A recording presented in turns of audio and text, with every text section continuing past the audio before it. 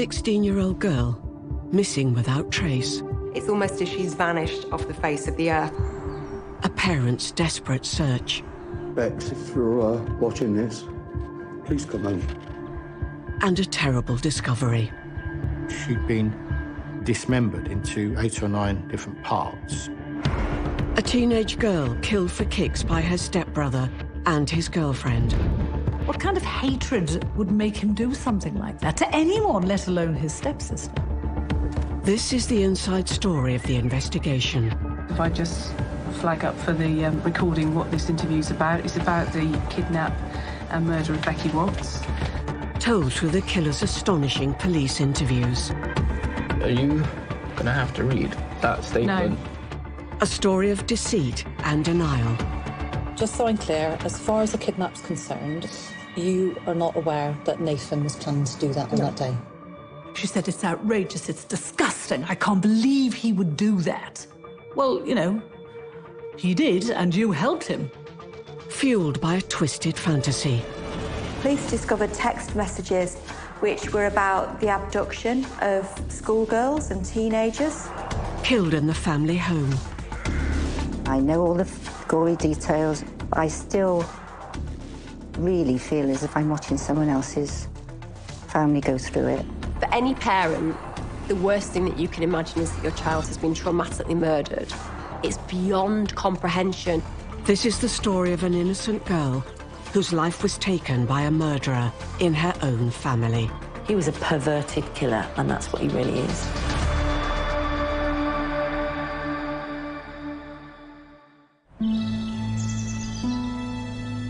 Friday the 20th of February 2015, Bristol.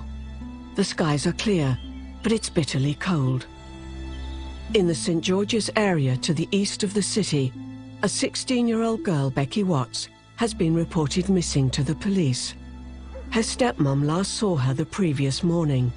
Journalist Carol Malone followed the case.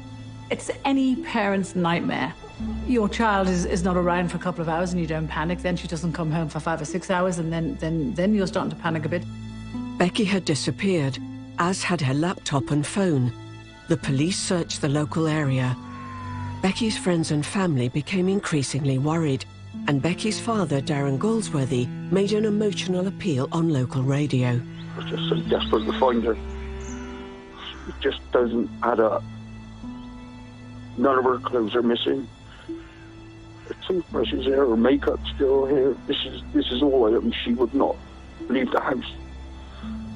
I've not been able to eat or sleep since she's gone missing. I just need her back home. Colin Sutton is a former Metropolitan Police murder detective with years of experience investigating missing persons. She hadn't gone missing before, hadn't had any argument, you know, there were no surrounding circumstances. And in this case, it would have been one of those where you think, yeah, this is out of the ordinary. This is something we need to look at very closely. After 4 days, there was still no trace of Becky. Her family were becoming more and more desperate. Her father, Darren, and maternal grandmother, Pat Watts, made a desperate police appeal for information. Bex, if you're watching this, please come home. We love you so much, and whatever you think, we can sort anything out, doesn't matter. Just come home. There are a number of kind of motivations for making these big public appeals. One is the obvious one, that you want thousands of other pairs of eyes and ears looking out for the missing person. You're so loved, and I don't think you believe it. You really are so loved. And look at your poor dad. Please come home, or whoever's sheltering her, do the right thing. Thank you. But also you can kind of use it to check and to put pressure on those close to the missing person. Because after all, if people go missing and something's happened to them, statistically we know that those close to the missing person are more likely to have been involved than are strangers. Becky had lived with her dad and stepmom, Angie Galsworthy, since she was 3. Angie's son, Nathan Matthews, Becky's stepbrother, lived with his grandmother. Sue Hill is a former Metropolitan Police detective. When you look at Becky's case, she's got a nice family. Nathan had been best man to his dad at the wedding. That's a very normal kind of family, extended family these days. So I'm sure there was nothing immediately that rang alarm bells, worrying about the fact that it could be someone within the family. What would be the motive? Why would anyone want to hurt Becky? The vicar of St Ambrose Church, David James, had married Becky's father and stepmother and also knew her from the school choir. Becky was very shy. I think she was somewhat withdrawn, but a bright child, kind of a bright-eyed child, if you know what I mean. It seemed Becky had no reason to run away. To help find her, the police turned to social media, mounting an online campaign under the hashtag #FindBecky. The great advantage we've got these days is social media, and that helps. It was out on Twitter immediately, it's all over Facebook, and it actually connects people to the fact that we need to do something instantly. In the space of a few days, the online campaign had reached over 2 million people. Appeal posters covered the local area. The story was making headlines. Channel 5 News reporter Julian Drucker was sent to Bristol to cover the case. I was able to speak to her family whilst Becky was missing. They put their phone numbers on the missing posters. They were incredibly proactive as that search went on. In the brief moments I spoke to them, you could sense that hope was fading, and there really was a feeling that something terrible was coming their way. More than 100 people scoured the local area searching for Becky, including her granddad, John Goldsworthy. We'll bring this to a conclusion, whatever way the ball bounces, you know, so we have to just continue now strengthening each other. When somebody goes missing like 4 or 5 doors down the road from you, it's obviously kind of affects you. So it's so sad. And obviously we're just trying to do what we can where we can. Tragic. Absolutely tragic, absolutely devastating. What can you say? Every parent in that area would think, there but for the grace of God, which is why they're all out there looking, because their worst nightmares are happening to them, and so they knew that Darren and Angie were suffering the worst nightmare any parent can. Despite all the publicity and the efforts of the local community, there are no reported sightings of the teenager or any sign she'd been using her mobile phone. Nobody had seen her. If you then don't find any digital trail from her, then you start thinking, hang on, this is looking really serious. 5 days after Becky was last seen, her father Darren gave a distraught television interview, supported by his younger brother Joe, Becky's uncle. Be brave. Be brave. Darling little girl.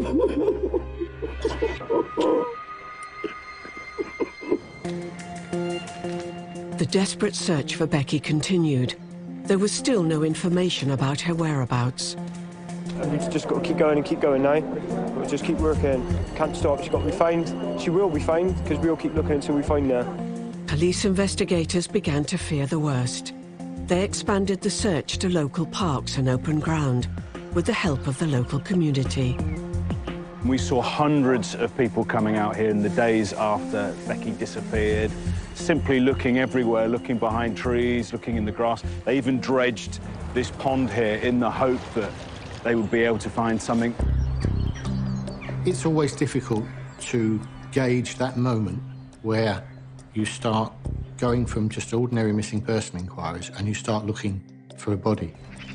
It's a big step to be taken because of the resources that are needed to complete it, but it's also a big step for the family and for people who know and love the missing person because, you know, it ratchets it up several notches for them.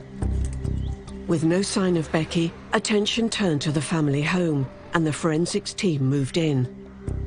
The family were questioned by the police, including Becky's stepbrother, Nathan Matthews, and his girlfriend, 21-year-old Shauna Hoare. This is the astonishing footage of the interview she gave to police. She tells detectives that she and Nathan were in the house on the day Becky disappeared, and she says she heard her leave. I heard stomping down the stairs. That's what made me think that Becky left in a mood. I assumed, she was in a bit of one of her tantrums. As a police officer, you want to know who was the last person to see Becky. Well, the last people to see were Nathan Matthews and Shauna Hoare. And the worrying thing was, you know, she disappeared apparently and never seen again. Well, I would be wondering what conversation took place, what happened between them. And I'm sure immediately the police officers were thinking, this just isn't right. What if Nathan and Shauna aren't telling us the truth? Well, how can we find that out? We can find that out by doing a fine examination of the house, particularly her bedroom, and let's see if there's any trace evidence there, any scientific evidence, fibres, DNA, blood, that sort of thing, that might show that something happened to her there. Investigators were about to make a disturbing discovery. The forensic team searching the house had discovered traces of Becky's blood. They also found Nathan Matthews' fingerprints on her bedroom doorframe. Why was he in that doorframe? Why is that blood in that doorframe? Which then leads you to think, well, something happened here. She's either been dragged out and she's held onto that door, or something happened in the house, and that would lead you to be very concerned. Armed with the forensic evidence, on Saturday the 28th of February, 8 days since she was reported missing, Nathan Matthews and Shauna Hoare were arrested on suspicion of kidnapping Becky Watts. We cannot say where Becky is at the moment. We are still searching for Becky. There is sufficient information available to us to justify the arrests of those people in custody. The police now had to tell Becky's father Darren and stepmum Angie that her son Nathan Matthews and his girlfriend Shauna Hoare were the prime suspects in Becky's disappearance. They were so shocked that they said the police were wrong, that they'd got it wrong. It couldn't possibly be the case. It was inconceivable for them to accept that someone so close in their family had committed this man who was supposed to be her brother. But if Nathan Matthews and Shauna Hoare had kidnapped Becky, why did they do it? And more importantly, where was she?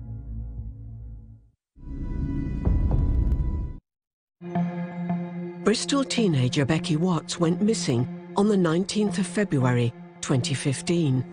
The police and local community searched the area for days, but found no trace of her. There's no contact from her mobile phone or her social media accounts with any of her friends, so it's almost as she's vanished off the face of the earth.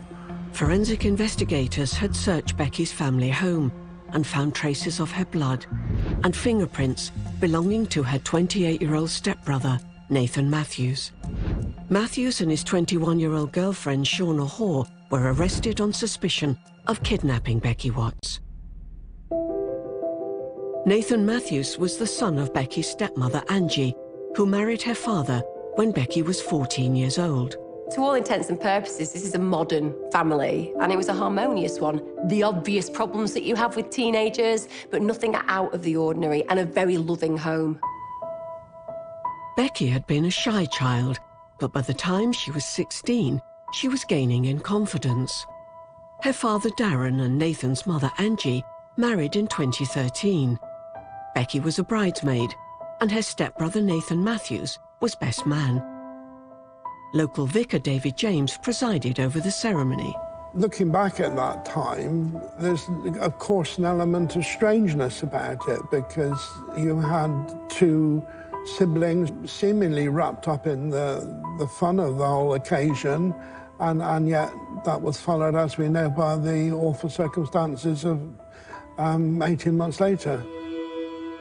Matthews was 12 years older than Becky. He'd been brought up by his grandmother in a village outside Bristol, but had known Becky for most of her life. The other bridesmaid at the wedding was Matthews' girlfriend, Shauna Hoare. But just 2 years after this happy family photo was taken, Becky was missing, and Matthews and Hoare were under arrest. The couple had been interviewed by police before they were arrested. Shauna Hoare had told detectives she and Matthews were at Becky's home the day she went missing and heard her leave the house. Then I heard the front door slam. Carried on washing my hands, went into the living room. And then I think it wasn't until a lot later on that Angie asked me if Becky had gone out, and I said, yeah, I heard the door go. She must have gone out earlier. I assumed, you know, she was in a bit of one of her tantrums. She's laughing and joking and saying, oh, I think Becky just stomped out of the house in one of her moods. And she was giggling. This is kind of weird. Becky had now been missing for 10 days, but police were about to make a breakthrough. After 2 days of questioning Nathan Matthews and Shauna Hoare, there was a shocking confession. It was the news the family were dreading. Matthews told detectives that he had killed Becky Watts. What was chilling about this was the closeness of Matthews to Becky. What kind of hatred was living inside this man? What kind of horror would make him do something like that to anyone, let alone his stepsister? Nathan Matthews claimed he didn't intend to kill Becky, but that it was a kidnap plot, gone horribly wrong. He said he'd wanted to teach her a lesson for not showing enough appreciation to his mother Angie, Becky's stepmom. And also I came up with the idea to scare her, because, like, to try and basically make her more appreciative of life, so she'd be more appreciative for other people. She'd be, like, she'd leave things out on the floor for my mum to trip over, and obviously would talk to her, like, so saying nasty comments and talk to her like dirt on the floor. CCTV captured Matthews driving to Becky's house on the day he killed her. He'd come prepared to carry out his plan to kidnap her and was wearing a mask to hide his identity. The details of the kidnap plot were very macabre. So on the day that Matthews and Hoare went to Becky's house, they had got with them a stun gun, a large suitcase, they had tape, they had handcuffs. So tell me what you thought you were going to do, what your plan was. Obviously stick her in the suitcase.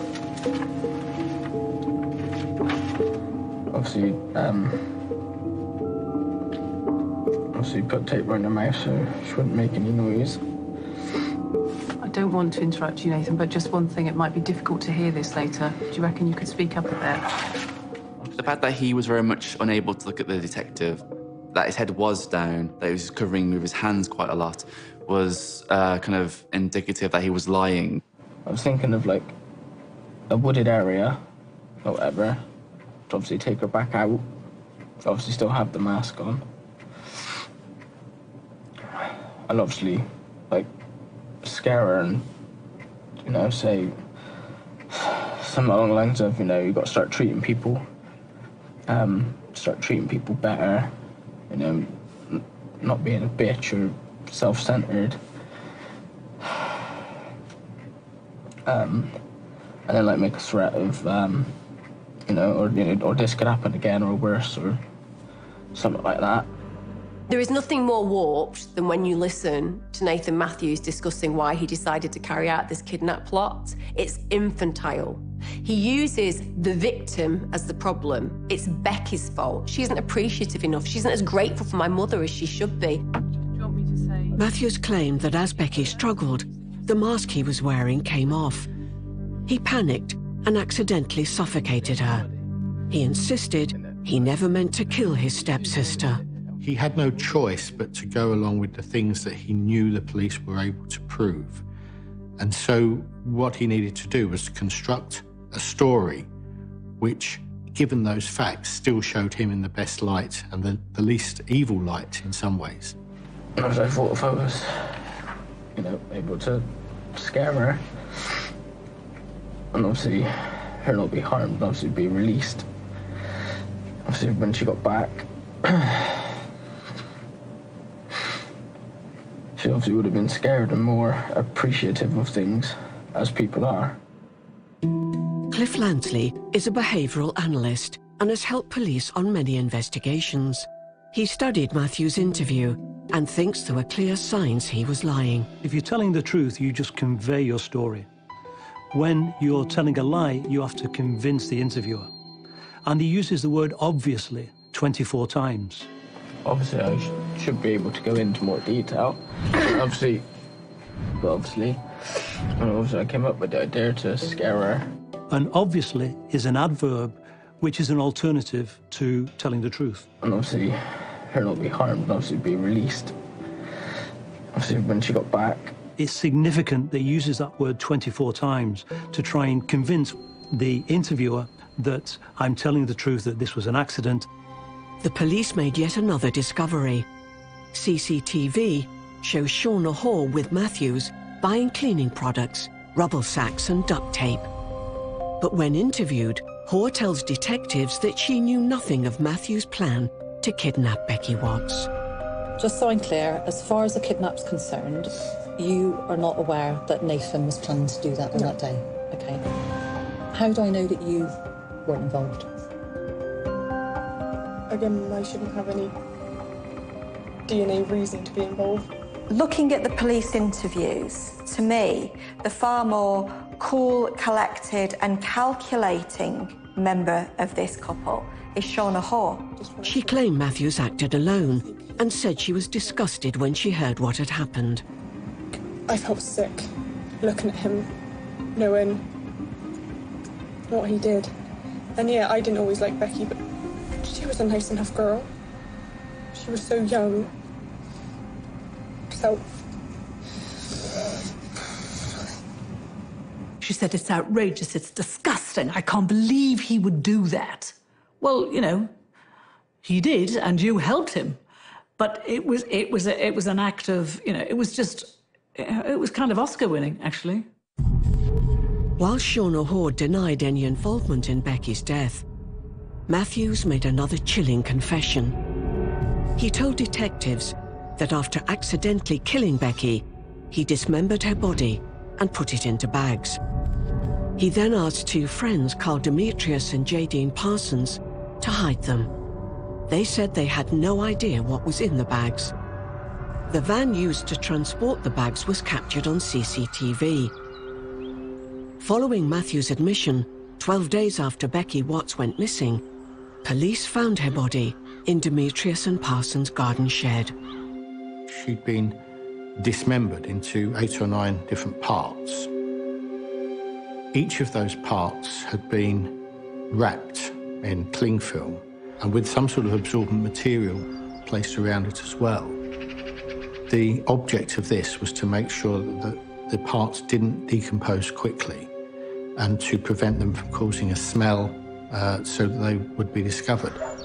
It takes a very special kind of person to be able to dismember a body, a very twisted, weird, inhuman kind of person to be able to dismember a young girl's body.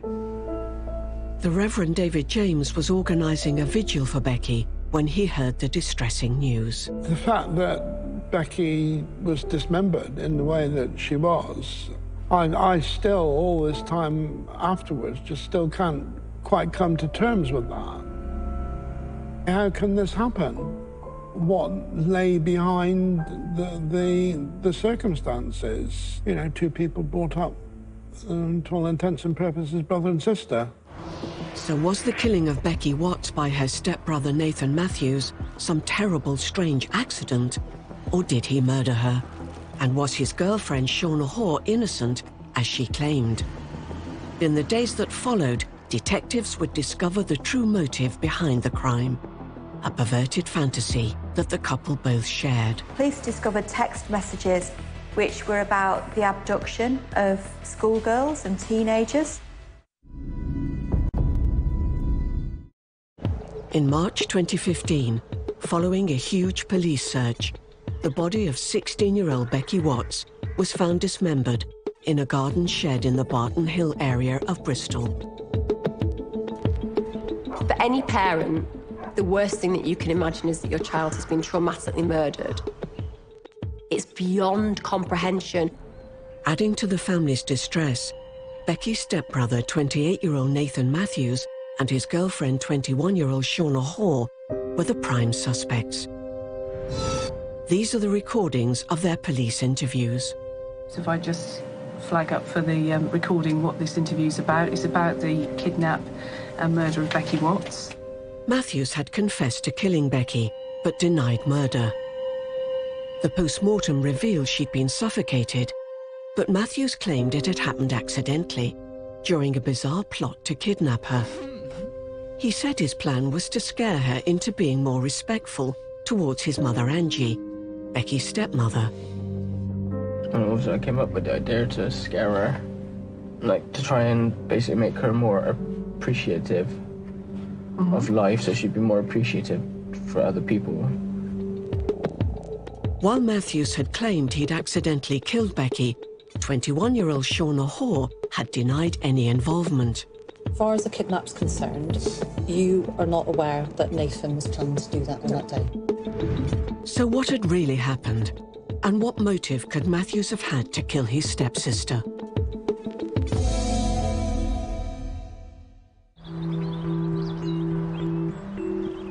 Nathan Matthews and Becky Watts had been part of the same family for many years, although they didn't grow up in the same house. Becky lived with her dad Darren and Matthew's mum Angie in Bristol, while Nathan stayed with his gran 4 miles away in South Gloucestershire. In the beginning, it appears that everything's okay. They seem to be getting on. But it doesn't take very long for Matthews to become incredibly jealous and incredibly resentful towards Becky, especially when she enters her teenage years. So she's getting quite a lot of support and care from Matthew's mother. And Matthews absolutely hated this. He definitely felt like she was favoured. And I think that that was something that he used as an excuse to build this aggression and hostility towards her. After school, Matthew studied electrical engineering at college, but dropped out after a year. He began working as a delivery driver and then joined the Territorial Army. Despite his military training, Matthew struggled to control his emotions. One of the things that we know about Nathan Matthews is that he had an issue with his control of anger. He was very impulsive, so he had a low ability to contain himself and acted in a way sometimes that was spontaneous and dangerous. Matthews also developed an obsession with sexual images of teenage girls. Nathan Matthews had an unhealthy interest in pornography, in the fact that he had a particular predilection for young girls, so the way that young girls looked in porn. And unfortunately, if you're consistently, compulsively watching that kind of porn, it can trigger, if you have the predisposition, you to bring that into reality. When he was 21, Nathan Matthews met Shauna Hoare, a teenager who'd spent most of her life in care. When she meets Matthew, she's only 14 or 15. Matthews is 21. So she's got that kind of attraction there to somebody who's older, somebody who is probably telling her he's going to look after her. And she wants to believe that. She wants that stability. When you think about Nathan Matthews being in a relationship with a 14-year-old when he was in his 20s, that is considered a sexual offence. He is considered a paedophile in our society, and that's for good reason, because he is a mature adult male and she is a vulnerable and fragile young woman. Nathan Matthews and Shauna Hoare started to share sexual fantasies, and as the years went by, these began to dominate their lives. That's when really they were on a path to no good at all. So they became holed up, literally, in one room of the house that they shared together, looking at abuse images on the net, no doubt talking to each other about what they wanted to do to teenage girls. It was always going to end in a dark place, but I don't think you could have predicted that it was going to end in murder. When detectives examined their phones and laptop, they uncovered disturbing evidence of their sexual fantasies. Police discovered text messages which were about the abduction of schoolgirls and teenagers. So this is a couple who are very sexually motivated.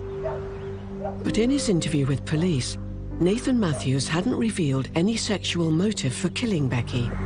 He was sticking to his story that he'd accidentally suffocated her during a kidnap plot that had gone wrong. And also I came up with the idea to scare her, like to try and basically make her more appreciative of life, so she'd be more appreciative for other people. She'd be like grateful that, you know, she wasn't harmed or anything like that. Nathan Matthews very much wanted to avoid any links to a sexual motivation. I think given that it was a stepsister and her age, he was very much aware that he didn't want that link to him. So we tried to say he was trying to teach her a lesson, that he was trying to scare her into improving her behaviour. To teach her a lesson, what rubbish. He was making excuses, trying to deter and detract from what he really was. He was a perverted killer, and that's what he really is. Matthews was also keen to distance his girlfriend, Shauna Hoare, from any involvement. When his confession is read back to him, he asks for her name to be omitted. Just include everybody. And like, obviously she's in it, obviously we'll be included in it, but include everybody, don't say her name. The way that Matthews reacted in his interview, where he seemed to be wanting to protect Shauna, to him, it seemed that the main thing that was troubling him was that he'd got this girlfriend who was considerably younger than him involved in what went on. Obviously, we'll be included in it, but include everybody, don't say her name. In her interview, Shauna Hoare stuck to her story that she didn't know anything about the kidnap or killing. But behavioural analyst Cliff Lansley has studied her speech and body language closely and believes it's telling. I'm not sure if he's just kind of lost his marbles or if he's just deeply disturbed without anybody knowing. She's making a claim that nobody knows what really went on. So he's been planning this without anybody knowing, including herself. But when she makes this claim that without anybody knowing... Without anybody knowing? We see a single-sided shoulder shrug. When we see a single-sided shoulder shrug with an affirmative statement, is the statement that's being made at the time of that shrug is untrue. Lansley believes Shauna Hoare's choice of words is also telling. How do I know that you weren't involved? Again, I shouldn't have any DNA reason to be involved, and again... There's an interesting verbal content slip here, which could be significant. When we're telling a lie, we have to suppress the truth. There's an indication when she says, there's no DNA reason why I should be involved. Again, I shouldn't have any DNA reason to be involved, and again... Now, where's the word DNA come from? One explanation is that she's pretty convinced that she can't be pinned to the murder and her DNA or blood or fingerprints aren't anywhere to be found. So that could be slippage of the confidence that she's feeling that she can't be incriminated in the actual crime. Shauna Hoare may have had reason to be confident about the absence of DNA evidence. When police forensic investigators examined the bathroom of Matthews and Hoare's home, no traces of Becky's DNA were found. But police did have CCTV evidence of them buying cleaning products at a supermarket 48 hours after Becky was killed. They cleaned up their bathroom incredibly thoroughly, which was actually a bit of a red flag because the rest of the house was so dirty and so cluttered, and yet there was this pristine bathroom that they had bleached to within an inch of their life because, of course, they didn't want any forensic evidence to be found. But the way in which Becky's body was disposed of pointed to someone with military training, like that undertaken by former Army reservist Nathan Matthews. Matthews learned skills in the army that would come in very handy to him when he was disposing of Becky's body. He bought cat litter, which is known to absorb moisture and smells, and is actually a very good thing to put carefully wrapped parts of somebody's body in because it eliminates the smell. It was precise, it was professional. The police decided they had enough evidence against Nathan Matthews and Shauna Hoare. They were both charged with the kidnap and murder of Becky Watts. But when the case went to trial, would the jury believe Shauna Hoare's claim that she wasn't involved and that Becky's stepbrother killed her by accident? It is astonishing that he thought he could get away with that stupid story, that ridiculous defense. He planned it, it was premeditated, and it was vile.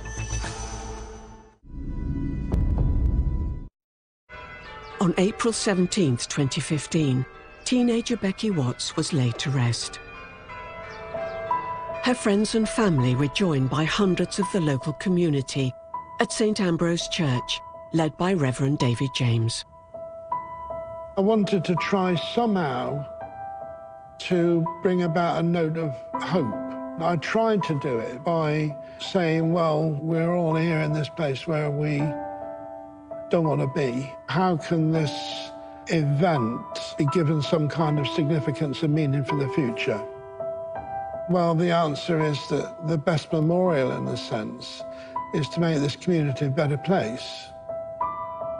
Becky's family, including her maternal grandmother, Pat Watts, were still trying to come to terms with their terrible loss. I know all the gory details and I know this, that and the other.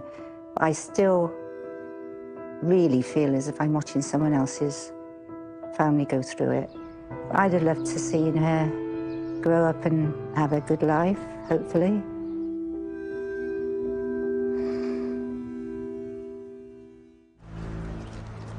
Becky's family was still reeling from the shock that her stepbrother Nathan Matthews had admitted killing her.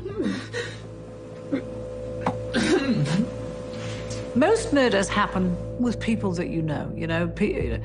A man kills a girl, there is some connection to the family. He knows the neighbors, whatever. But what was chilling about this was the closeness of Matthews to Becky.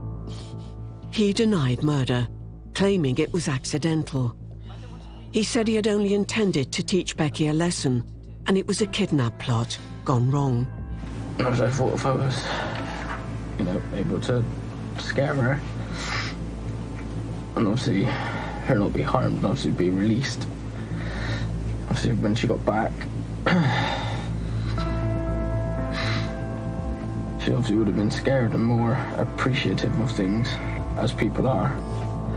Matthews said he didn't mean to kill her. He was looking for a manslaughter verdict rather than murder, with a substantially reduced sentence, if that had succeeded. So again, I'm not sure if he's just kind of lost his marbles or if he's just deeply disturbed without anybody knowing. Police also suspected the involvement of Matthew's girlfriend, Shauna Hoare. Just so I'm clear, as far as the kidnap's concerned, you are not aware that Nathan was planning to do that on that day? So she's absolutely, resolutely sticking to the fact that I haven't done anything. I didn't know any of this. Again, I don't know if it was just some sort of, sick thing he had in his head and it was just convenience, or if he actually planned specifically, for months I'm going to do this to her. I don't know. No. Hoare carried on denying that she knew anything about it at all. One presumes, relying on the assurances she'd been given by Matthews. In October 2015, the trial began at Bristol Crown Court. The prosecution set out their case. They stated that on the 19th of February, Matthews and Hoare had driven to the family home. It was captured on CCTV. They were carrying stun guns and handcuffs with the intentions of kidnapping Becky for their own sexual purposes. They put it to the court that Matthews and Hoare had killed Becky by suffocating her in or near her bedroom after she put up a struggle. The couple then put Becky's body into a suitcase and drove it to their flat in Barton Hill. The court heard that it was here that Matthews dumped Becky's body in the bath and then stabbed her 15 times.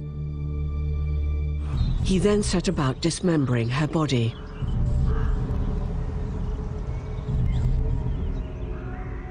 The prosecution showed the jury damning CCTV evidence. Matthews was seen buying a circular saw, believed to have been used to cut up his stepsister's body. He was cool, he was calm, he was collected. He was actually comparing these tools, the saw tools, and he was actually asking assistants, details about the tools and how much they were, which was the cheapest one and which was the strongest one. It is astonishing. The jury were told that just hours after killing Becky in her family home and moving her body, they returned to spend the evening with her parents. They were sitting in Darren and Angie's house on the day that they killed her, talking to them, eating with them, watching television. That after they killed her and her body was outside in the car, they're watching Neighbours with Darren and Angie. I mean, I don't know what kind of twisted mind that takes, but it is inconceivable, and that's the particular horror of this. Most people, when they commit murder, they tell you how horrified they were, how disgusted they were, how they couldn't get away from that body quick enough. And this is an incredibly rare type of post-offence behaviour. It really is quite disturbing.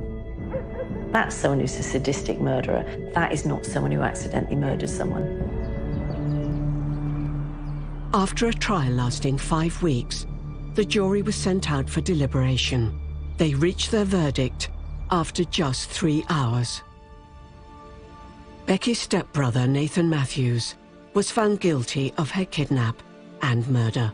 The jury clearly rejected his story and his explanation for how the death happened. They looked at the evidence of the text messages and they decided there was a deliberate kidnap of Becky with a view to abusing her, and that's how she was killed.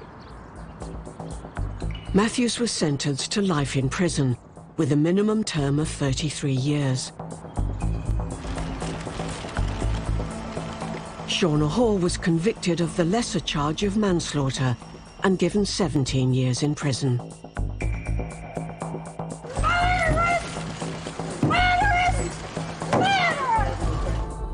Matthews' friends who owned the shed where Becky's body was found were convicted of assisting an offender.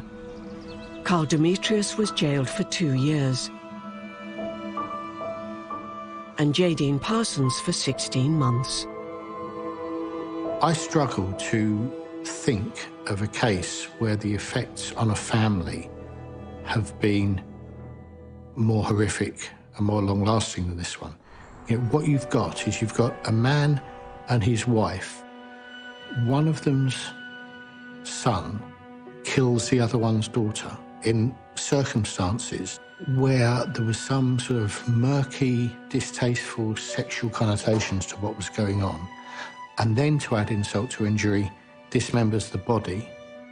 How can Becky's father deal with that? I think the relationship between Darren and Angie is extraordinary. Most people who experience this kind of thing break up, their relationships break down, but I think what these two have is they found that strength in each other, which is something that's quite rare. Matthews and Hoare have now been in prison for nearly 2 years, and will be many more before they're given the possibility of parole. It's reassuring to know that these two individuals are behind bars, that they're not able to harm anybody on the outside. But still, yeah, what price for the life of a teenage girl? And I think that the question of justice is always one that we struggle with. Both Nathan Matthews and Shauna Hoare have had a very tough time in prison. In fact, Shauna Hoare has had to be resuscitated on 2 occasions. That denotes the gravity and severity and brutality of their crime, that even in a place where others are being punished, their actions are considered so despicable that people want revenge. Matthews and Hoare may be behind bars, but their terrible crimes ended the life of a teenager with everything to live for. When all's said and done, a 16-year-old who had her whole life as an adult in front of her was lost. She was the victim of her stepbrother's desires and crazy ideas, really. Becky Watts had her life snatched away by the twisted actions of her stepbrother Nathan, the very person who should have been her protector.